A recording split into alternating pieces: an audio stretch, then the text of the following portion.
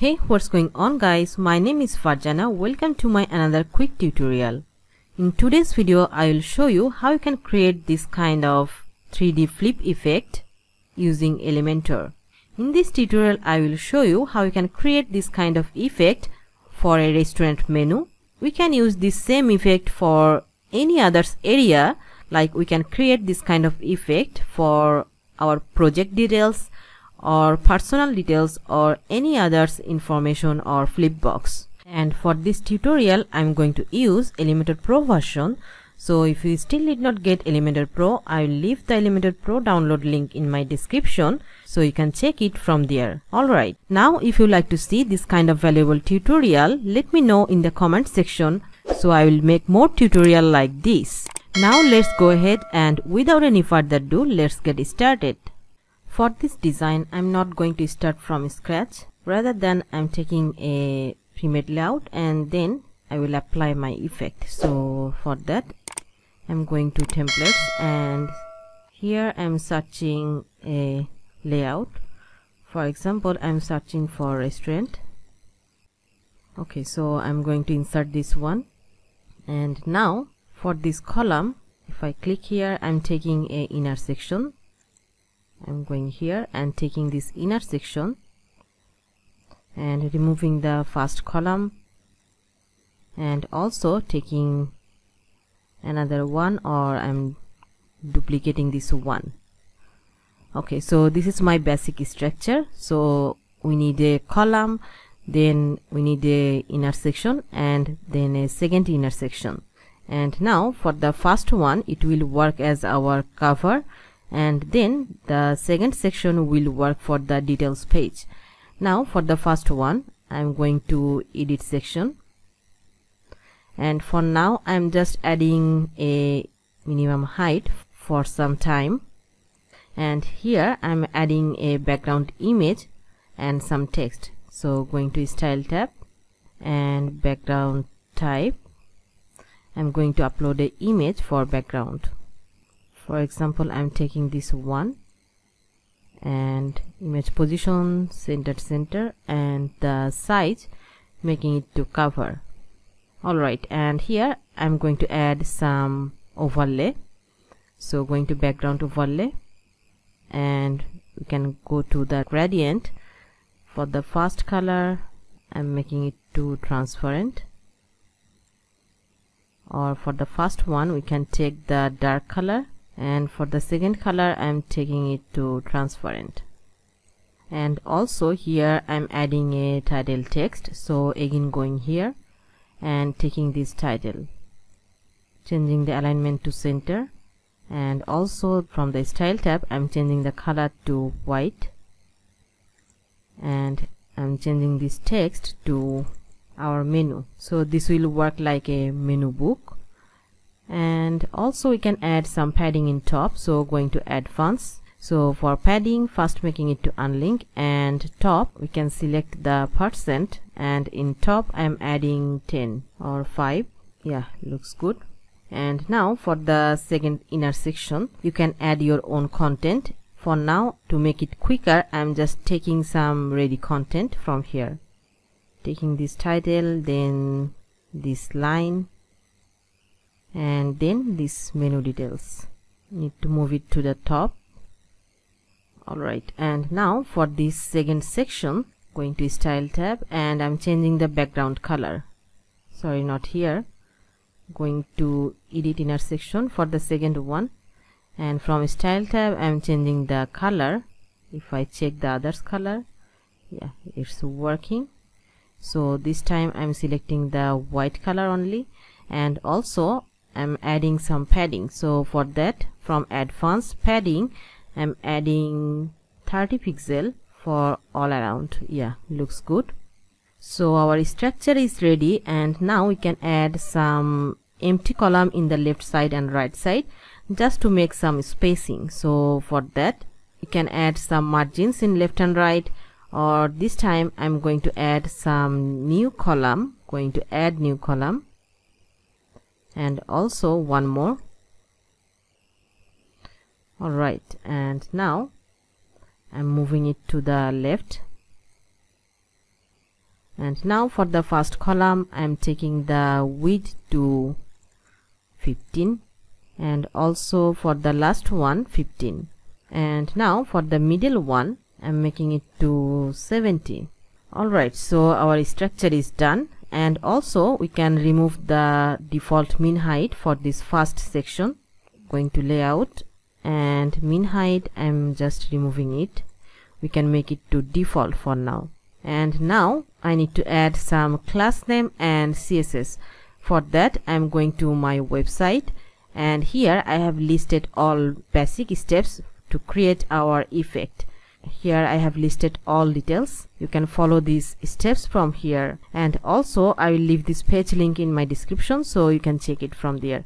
So for the first step, we need to add this class name with our column. So I'm going to copy this class name, and for this column select the outer column, and from the add fonts I'm adding the column name, and then we need to add this class name for first inner section, the cover, and going to the first inner section from add fonts and CSS class, I'm adding this class name, and then we need to add this class name for second inner section.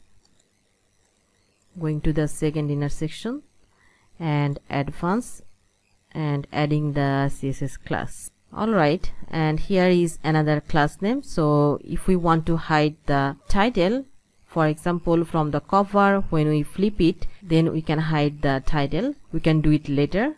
For now, I'm just going to add all these CSS. So simply copy all this CSS code,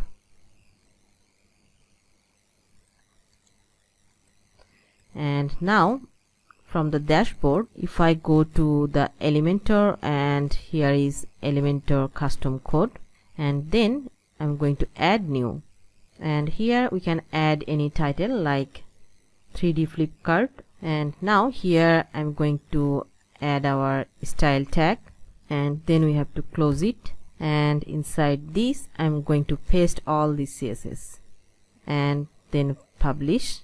From here we can select it for a specific page, or by default it will work for entire website. I'm keeping it for entire website, and save and close. And now from here, if I save our page, and now if we refresh, and now we can see it's showing like this, and when you hover over this it's looking like this, but here it's not showing the real view. So for that, if I go to the view page, and now if I hover it, we can see it's looking like this. And here on the hover state, if we want to hide this text, so for that we need to add an extra class. I'm going here, and here is the class to hide.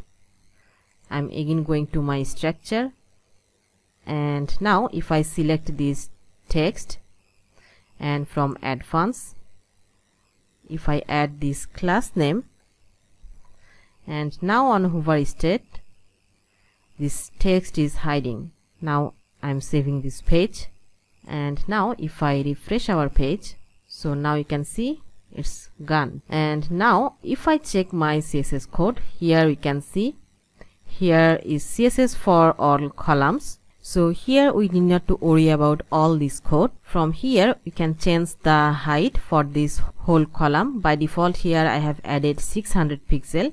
So if we want to change the height of this column, you can do it from here, and also we can keep all others as it is. And here if we want to change the animation, by default this is 1 second. So here I have added a animation 1 second, so we can change the animation time from here. And also the transition for column, here is the 1 second, so we can also change this transition time for this column. And also if I check the design, so on the right side our content is too long, so to make it more nice I have added a custom scroll bar on the right side. So to add this custom scroll bar, I have also installed another plugin. So if I go to the plugins and add new, and here if I search for custom scroll bar, And here I have installed this plugin and activated. So after activating this plugin, we will find a new tab like scroll bar here, and here we will see different theme, and we need to go to here add selector. And by default, if we see, this is the default scroll bar style.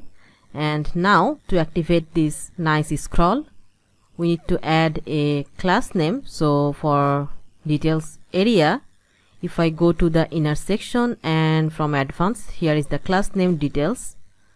And now here add selector. I need to add the whole selector name, so this will be dot and the class name details. And now click on this add, and from here by default it's showing the black design for scroll bar. And now if I refresh, so we can see the scroll bar is changed. And also here is some other design. For example, if I select the light sky blue, and now if I refresh, so we can see this design and color is changed. And also we can add our own color. So for that we need to create our custom theme using our color, and then from selector we can select that specific theme. For now I'm going with the black and refresh. So that's all for now. And finally, if I check the responsive view, for example from here, if I just resize my screen for phone, and now we can see this is also responsive.